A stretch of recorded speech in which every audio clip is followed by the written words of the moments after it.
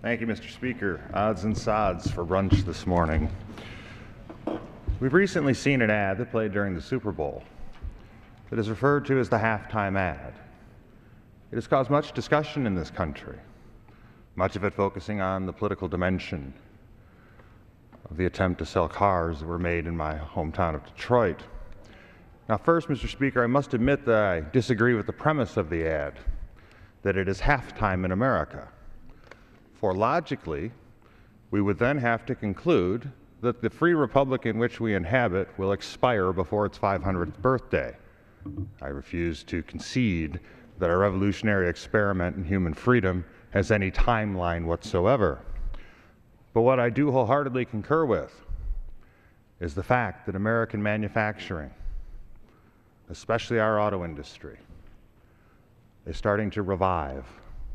And as it does, will continue to form a critical engine of any economic recovery we have, and will form the basis of ensuring that our American economy leads the world.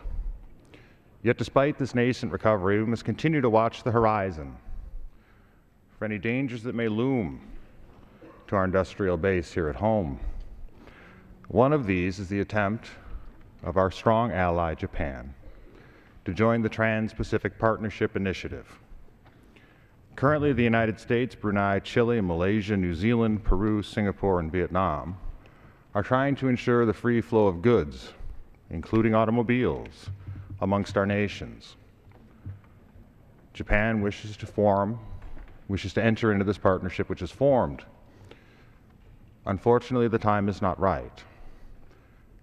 For Japan, like communist China, continues to manipulate currency, continues to put up non-tariff trade entry barriers, and until Japan has restructured and reformed itself, their entry into this organization, to this initiative, could only slow the progress and have a detrimental impact upon our manufacturing base.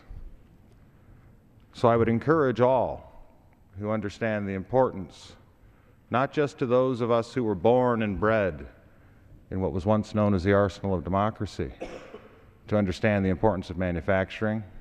I ask this administration, and I ask all those involved in this initiative, to ask Japan to do the right thing before they join us at the table and embark upon a greater period of prosperity for our nations.